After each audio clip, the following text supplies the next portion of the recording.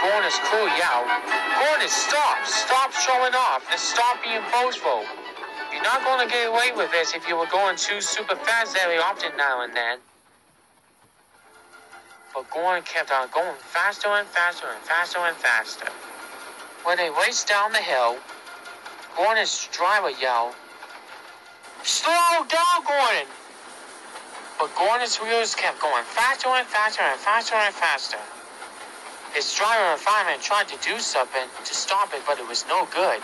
The sound of the engine needs to stop immediately. Gordon started to get dizzy and dizzy and dizzy. As he raced down the curve, he saw a goods train up ahead.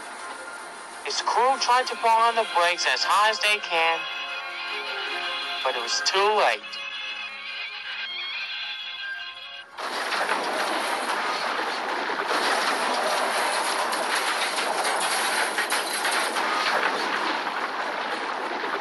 "Oh, the indignity," said Gordon, as he was covered in ooey-gooey red jelly jam.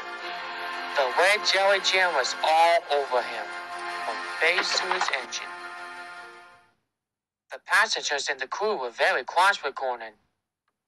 "You disgraceful engine," they all said. "Look at us, we are covered in red jam jelly.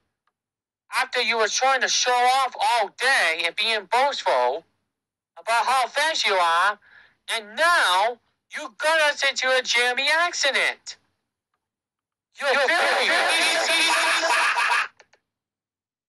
After being told off by everyone, Gordon now wanted his residents from now on not to be boastful and showing off all day by going fast and causing trouble. But I think Gordon deserves a lesson. Don't you think so?